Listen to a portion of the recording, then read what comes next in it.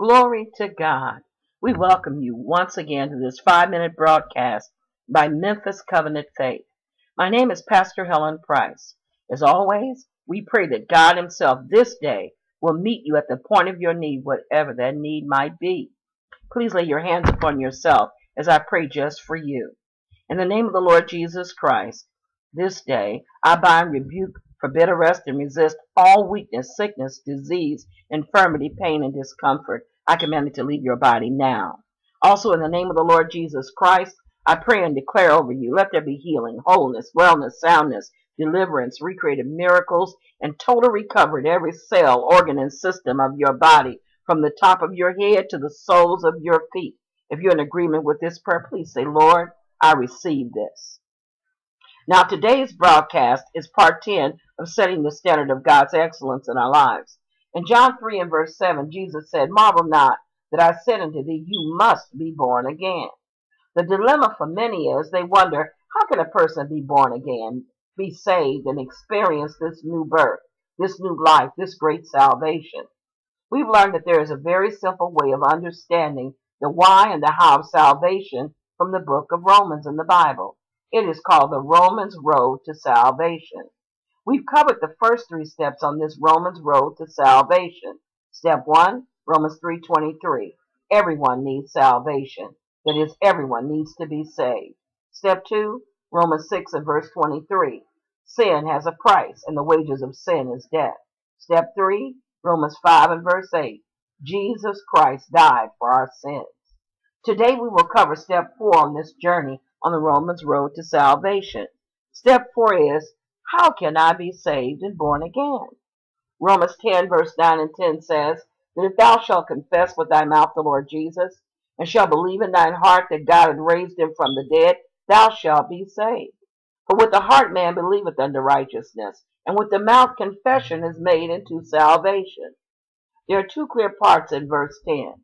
For with the heart man believeth unto righteousness, which leads us to John 3:16. For God so loved the world that he gave his only begotten Son, that whosoever believeth in him should not perish, but have everlasting life.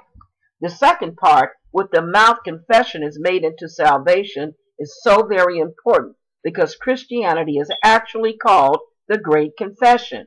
Jesus said in Matthew 10, verse 32 and 33, therefore everyone who confesses me before men, I will also confess him before my Father in heaven. But whoever denies me before men, I will also deny him before my Father in heaven. Jesus also said in Luke 12, verse 8 and 9, I tell you, everyone who confesses me before men, the Son of Man will also confess him before the angels of God. But whoever denies me before men will be denied before the angels of God. So let us review these 4 steps on the Romans Road of Salvation. Step 1, Romans 3 verse 23. Everyone needs salvation. That is, everyone needs to be saved. All have sinned and fallen short of the glory of God. Step 2, Romans 6 verse 23. Sin has a price. The wages of sin is death, but the gift that God freely gives is everlasting life found in Christ Jesus, our Lord and Savior.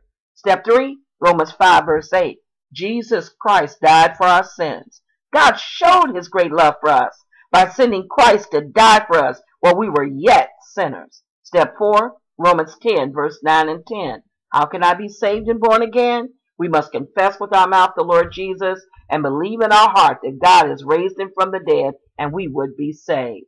As we end this broadcast today, may you continue to lift up the name of Jesus Christ, and may his standard of excellence be set in every area of your life. This day, if you're not sure of your salvation, remember that the word of God says in Romans 10:9, that if thou shalt confess with thy mouth the Lord Jesus, and shalt believe in thine heart that God hath raised him from the dead, thou shalt be saved. Please say with me, Lord Jesus, that's right, say with me, Lord Jesus, I ask you into my heart and life. I repent of all my sins. Lord Jesus, I do believe that you are the Christ, the Son of the living God, and that God raised you from the dead. I give my heart and life to you. Now, if you prayed that prayer with me according to Acts 20 and verse 32, I commend you to God and to the word of his grace that is able to build you up and to give you an inheritance among all them which are set apart in Christ Jesus. God bless each and every one of you today.